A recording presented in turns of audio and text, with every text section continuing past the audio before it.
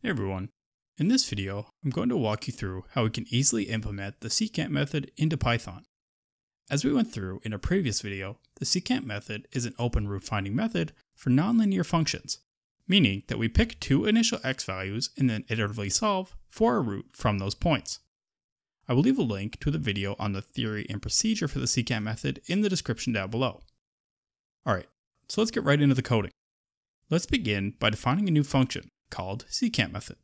By defining a function like this, we can easily recall this function multiple times should we need this later in our code, and we will talk about this a bit more after the code is completed. We also need our function to ask our user for a few parameters that they'll need to fill out before using this function. So, we'll need the user to enter the function that we want to solve for the roots of, and the user will enter this as a string. Then we need guesses around where we suspect that our root will be. Lastly, we need to know how many iterations of the secant method that the user wants to perform, and this is all we need to do to initialize our function.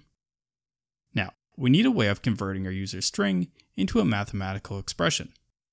We can do this in the following way, and if you want to know more about what I'm doing here, I will leave a link in the description down below. Now that all of that is completed, we can begin our actual loop, which is the main part of the secant method. I'm going to use a for loop here, so we'll just say for intercept in range 1 to n. This is saying that we will repeat this loop n-1 times.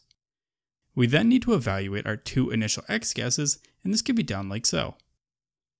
Then, we need to implement the formula that we found in the secant method theory video for finding our next iteration of x's value.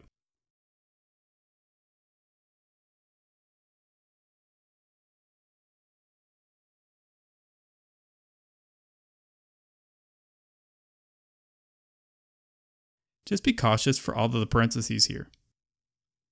Lastly, we just need to replace the values of x1 with our new x values, which is xi here.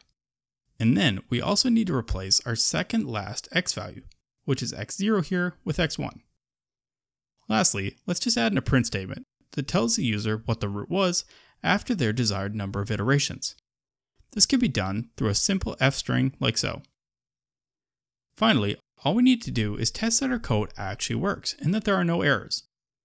So, in the last few videos, we have been using the function x squared minus 3 with the bounds of 1 and 3. So, let's just repeat that and use 5 iterations. We should expect an answer here of around 1.73. And you can see that when I run this function, we will return that value, which means that we now have a working secant method function in Python.